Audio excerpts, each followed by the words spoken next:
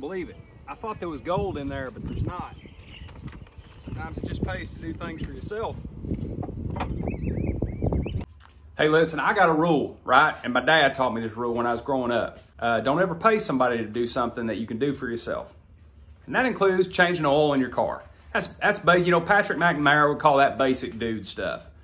Well, I decided today that I had more money than free time, so I was going to pay somebody else to change oil in my car.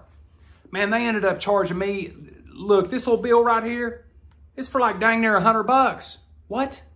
But now keep in mind, when I do it myself, it's still between 60 and 70 just for cost. Because of course I put the fancy oil in there, right?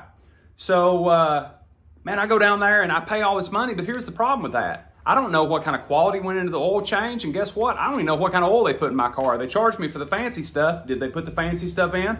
I don't know. So, hey, listen, you know, it's kind of like that if you're transitioning military or if you're a civilian just looking for another job. Listen, there are so many people out there that advertise that they'll write your resume for you.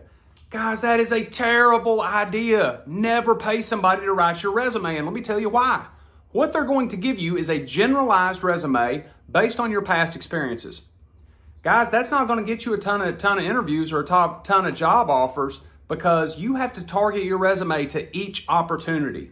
All right, pull the things out of your past that speak to each specific job interview and not some generalized gobbledygook that somebody whipped up for you. All right, and you know what? I've had friends that tell me, well, this must be a good resume because I paid the person $1,500. Guys, more doesn't mean better. So just knock it off, stop doing that stuff, and listen, do it for yourself because you can. Semper Fidelis, talk to you around the bend.